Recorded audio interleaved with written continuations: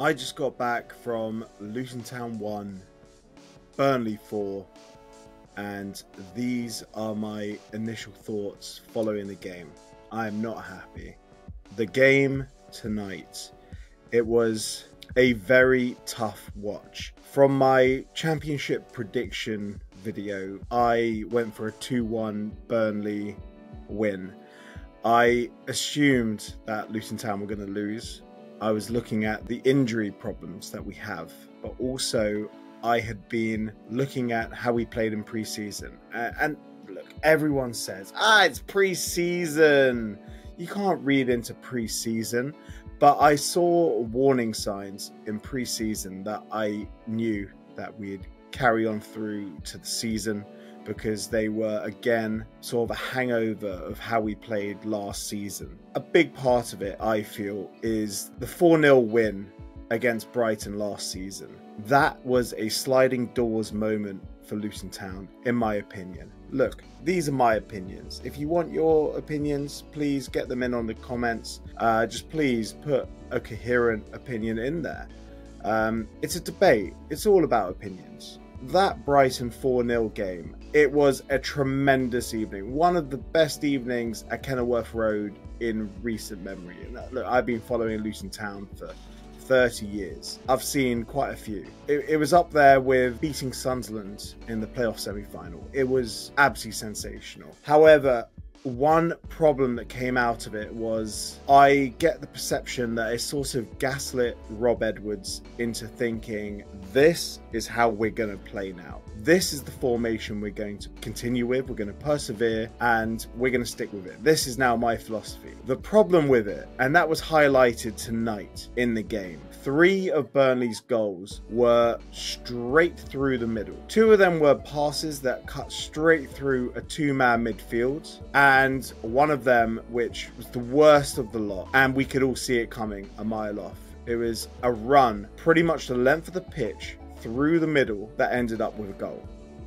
Now, we did pick up in the second half. We played with more impetus. We looked a bit better. However, from the first half, we were lucky to not be 3 or 4 down. In the second half, before we scored, we had a few hairy moments, and we could have been 3 or 4 down then as well. We did ride our luck. The goal from Chong was very well taken. I love Tahith Chong. I think he's going to be an absolutely sensational player for us. However, it was from a cross, and a big part of what we do now, Rob Edwards' philosophy. Look, we had 60% possession tonight, but it doesn't really matter when, you're just knocking it between your goalkeeper and your centre backs, and then you lump it into a channel for someone to try and win a ball or win a second ball. It's all down the wings. And with that Brighton game, the way we played was found out pretty quickly by Newcastle the very next game. And I'm not a UEFA accredited coach, but I've seen this coming for a while. With the way we play, we don't play through the mid. Last season, we were backed up by the fact that we had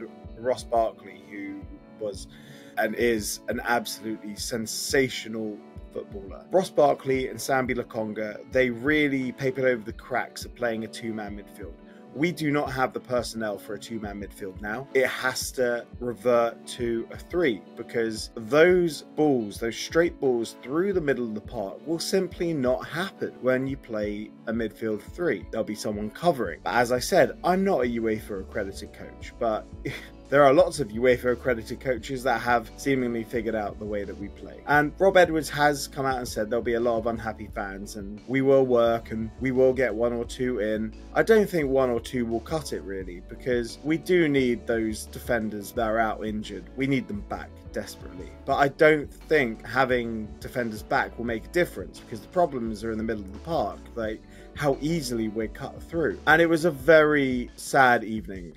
It really was. I'm happy that the fans didn't boo at the end of the final whistle, although that performance kind of did deserve a booing. There was no passion, no fight. look, I'm gonna get some positives out of this as well. I thought Zach Nelson starting was absolutely tremendous. It was great seeing him play. He has some very nice touches of the ball, and he worked really well with Shandon Baptiste, who also had a tremendous, I guess you call it a pre-assist. His ball in from the half space just outside the box, very similar to his assist for Alfie Doughty against Celta Vigo. Shandon Baptiste looks like a real top player that we have, but having him and Zach Nelson together, they need someone covering. They need like a Marv Nakamba. Someone has to be sacrificed from the team. Either we play a back four, or alternatively someone from the front three has to go, because we cannot keep playing this formation. If we keep playing this formation, it's going to be a very long,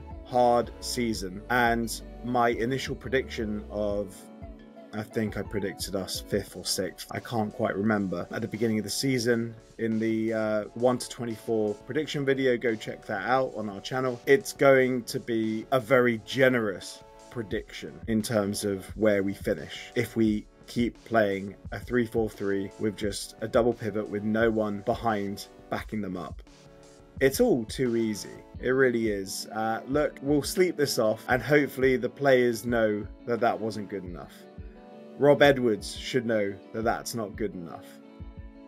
We do expect more. Hopefully we do get 1 or 2 more signings in. I think personally we need 3 or 4 to really round out that squad, because there are gaps. There are a lot of gaps. But look, I'll keep my thoughts about transfer business to myself until the 1st of September and the window closes and we see what actually happens. Please, the best things in life are free, and you know what's free? Dropping a like on this video. It only takes a second and it really helps the channel. And while you're here, if you love championship content, Luton Town content, please subscribe to the We Are Luton Town podcast channel. Also, a big thanks to our audio partners Black Star Amplification and Carry On, and also a big thank you to the record shop in Amersham. Go check them out. Tons of vinyl.